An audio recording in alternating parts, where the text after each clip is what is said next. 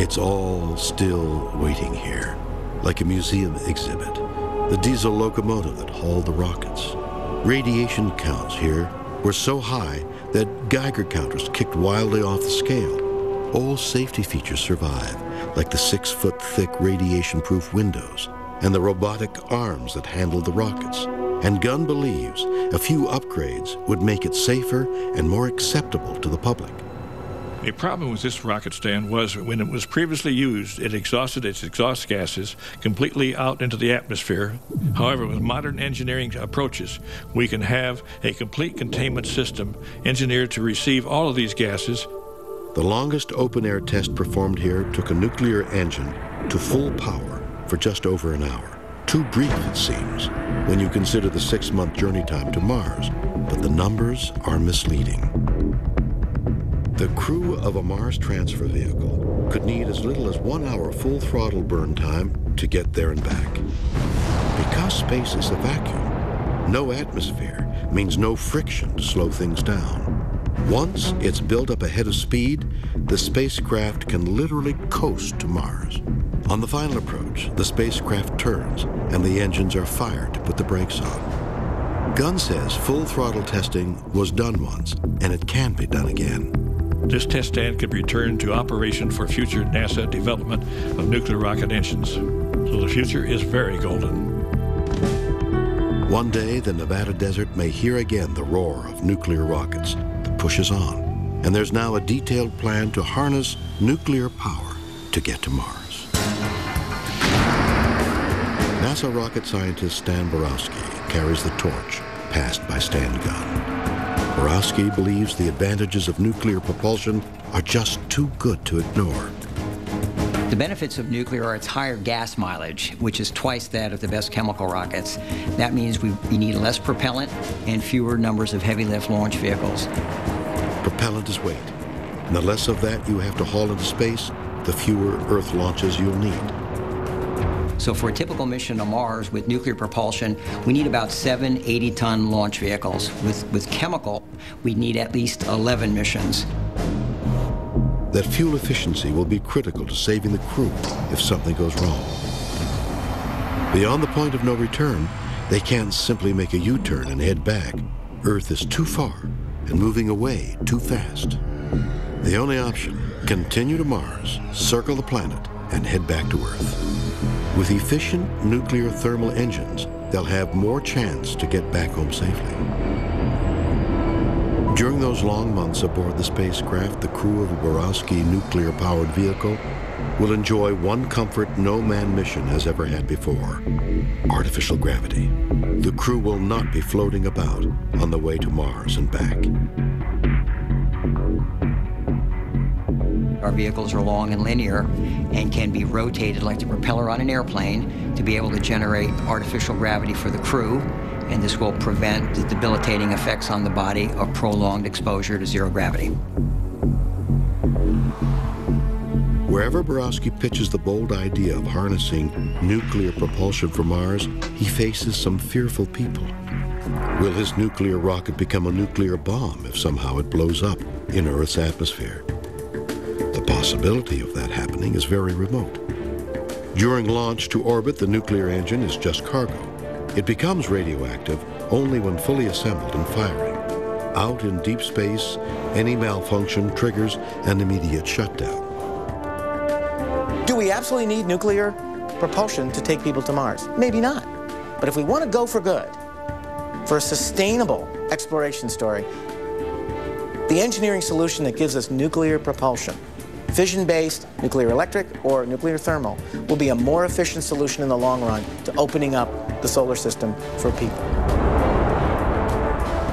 The propulsion choice is linked to another crucial decision: the trajectory or route to Mars. Not only is it at least 56 million kilometers away, it's a moving target. Plotting the right trajectory is life or death mathematics.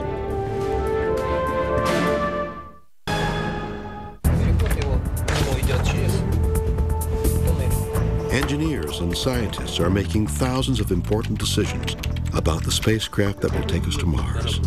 But the planets dictate when the journey begins. Earth and Mars are millions of kilometers apart, moving around the sun at different speeds. Because their positions are always changing, the ideal moment to launch a manned mission to Mars only comes about once every 26 months. It's unimaginably precise. It's probably the best analogy would be like threading a needle in the West Coast from the East Coast.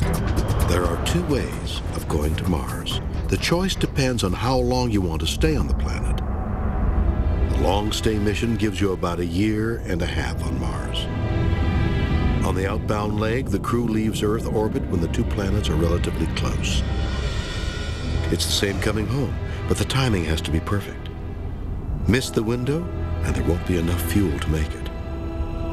If the astronauts on Mars don't hit the launch into that window at just the right time, then they can't get back to Earth. They have to wait for the celestial mechanics to, quote, come back into alignment. You're talking about Earth and Mars being in the right places at the right time to allow the vehicle coming back safely to Earth.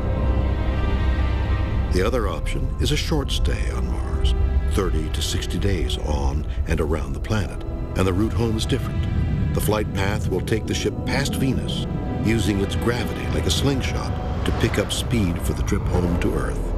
But, as before, timing is everything.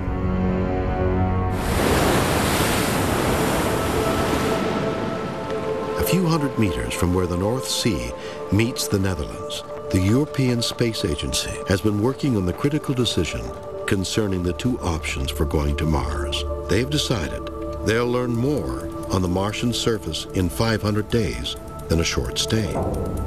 We have a launch window for that every 25 months.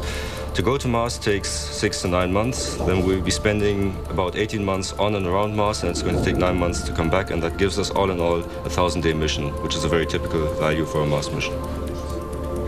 Italian aerospace engineer Loredana Bassoni oversees the team designing the spacecraft that can stand up to a 1,000-day return mission to Mars. All right, so we're going to talk about the transfer habitation module, which is where our 6 astronauts are going to spend months and months of their time during the journey to Mars and back. The Europeans are thinking big. The total length of the Mars spacecraft they envision is 100 meters, the size of a football field. Attached at the front of the transfer vehicle is the excursion module. It's a combination lander, temporary shelter, and ascent vehicle. The back half of the spacecraft is the multi-stage propulsion system that will carry the crew to and from Mars orbit. For the many months of the journey, this module will be the whole world to the 6 crew members. It will be a tight squeeze. The total living space for 6 adults is 300 cubic meters, about the size of an average apartment. The rest of the space is packed with food, water, and equipment. It's not just the nuts and bolts that's associated with the engineering. It's the humans interacting with that environment. You're talking about people who have to be a part of this colossal undertaking, and they've got to be comfortable with it. Bassoni and her team are still learning the basics of manned space exploration. They've never launched their own manned mission, and they've yet to decide on a propulsion system. But no one wants to be left behind in the race for Mars. ESA wanted to know how we could actually start planning European technology development.